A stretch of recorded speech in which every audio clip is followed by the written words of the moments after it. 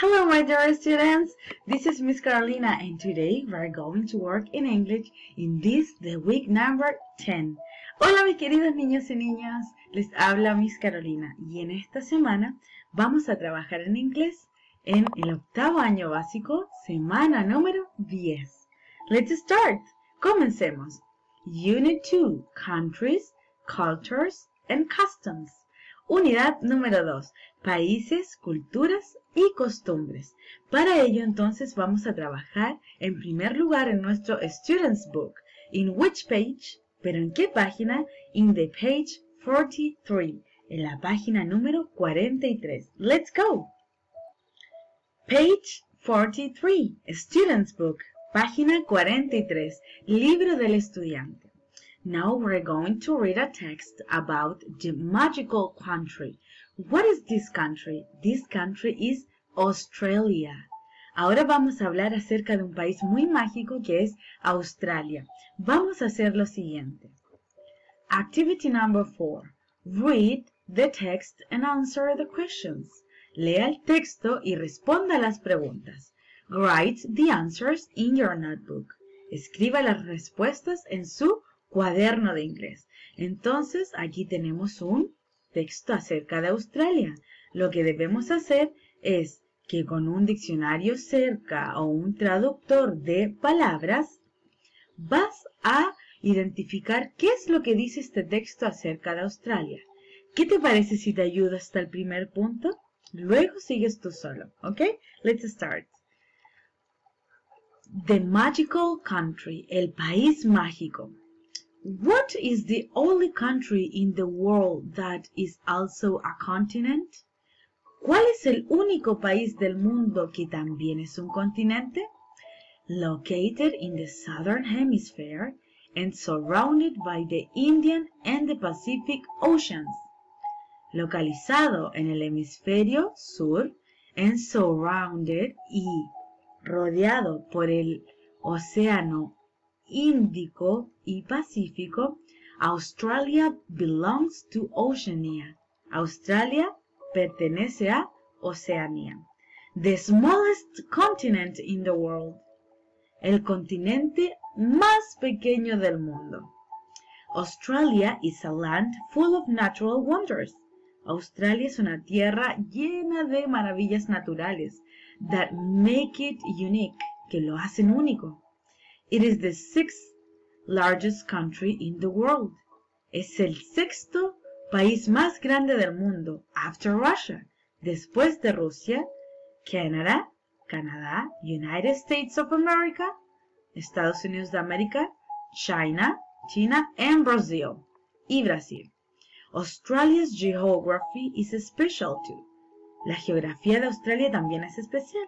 The cities are all located along the coast. Todas sus ciudades están localizadas alrededor o a lo largo de la costa. And its interior is a larger desert. Y su interior es un largo desierto that covers 2/3 of the entire country. Que cubren 2/3 del país entero.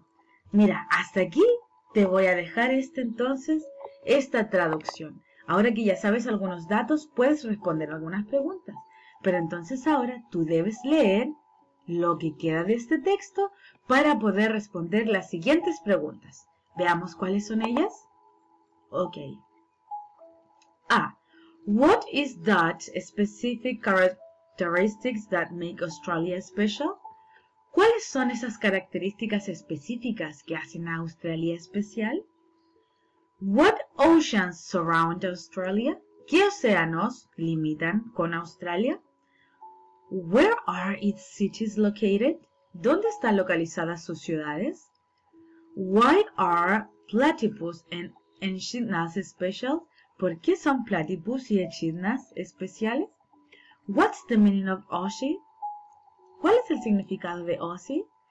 What cities are mentioned in the text? ¿Qué ciudades son mencionadas en el texto? Entonces, de acuerdo a lo que tú has leído, ahora debes responder estas preguntas utilizando respuestas completas en tu cuaderno. Let's continue. Continuemos. Next page, siguiente página. Look at the pictures below and answer the questions. Observe las imágenes que están más abajo y responda las preguntas. Which activities would you most like to do? ¿Cuál actividades te gustaría hacer más y por qué? Where can you do these activities in Chile? ¿Dónde puedes hacer estas actividades en Chile? Observa las imágenes y responda esas dos preguntas. Vamos a trabajar ahora en nuestro activity book. Let's go. Page 25, Activity Book. Libro de actividades, página número 25. Activity number 1. Actividad número 1. Do some research. Haz algo de investigación. Choose one country from each continent and write in the following chart. Escoge un país de cada continente y escribe en la siguiente tabla. Some interesting facts about them. Algunos datos curiosos de cada uno de ellos. On the map below, en el mapa que está más abajo, circle the countries you choose from each continent. En el mapa de más abajo, encierra en un círculo los países que escogiste para cada continente.